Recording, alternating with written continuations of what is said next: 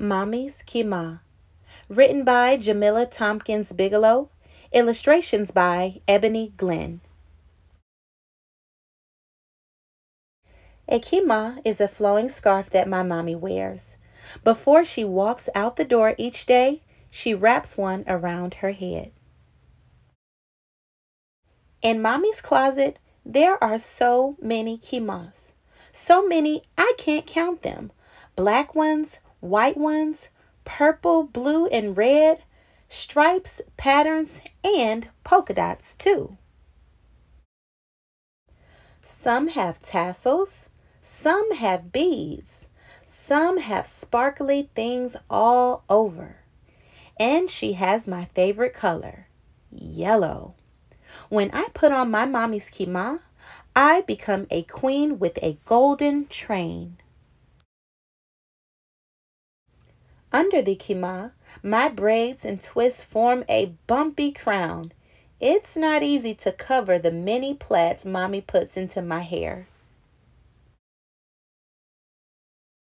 When I wear my mommy's khimar, I shine like the sun.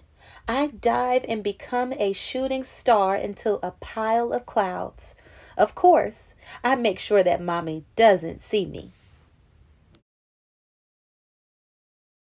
When I wear mommy's khimar, I am a mama bird. I spread my golden wings and shield my baby brother as he sleeps in his nest. Mommy shakes her head, but her eyes are smiling. When I wear mommy's khimar, I am a superhero in a cape, dashing from room to room at the speed of light. Daddy snatches me up and I fly. Mommy can't stop laughing when his bristly beard tickles my cheek with a kiss. When I wear my mommy's khimar, mommy is with me, even when she's away.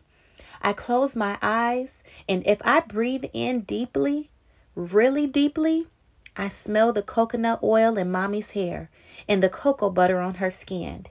And if I breathe in even more deeply than that, I smell the cinnamon in her favorite dessert. She always shares a piece.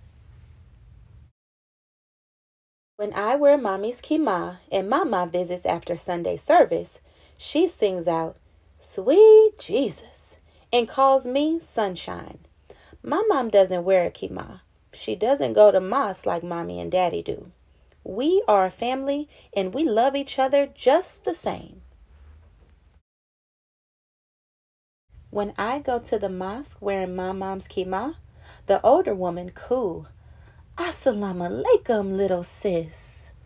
Mommy smiles so proud. My Arabic teacher exclaims, "Beautiful, beautiful hijab." Hijab is the word she uses for khimar. Sometimes I say hijab too. When I wear mommy's khimar and we go home and it starts to get dark outside, mommy tells me gently, "Take it off. It's time for sleep." She removes the khimar from her head and I remove mine. We hang them up for the night. I look around at all the khimars, too many to count. I stroke the yellow scarf one last time. I close my eyes and breathe in deeply, really deeply. And if I breathe in deeply enough, I can take mommy's khimar with me.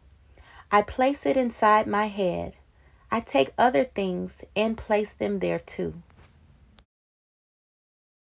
A crown with a train, the sun and a shooting star, a baby dozing on a golden wing. I take a ticklish kiss in the sky, coconut and cocoa with a cinnamon sweet, and the prayers of gray-haired women.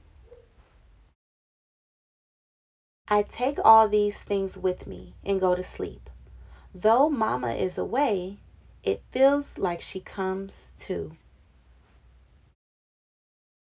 Hey friends, it's me, Miss Olivia. Thank you guys so much for listening in to Mommy's Khimar. I hope you guys enjoyed this book as much as I did. Until next time, my name is Miss Olivia.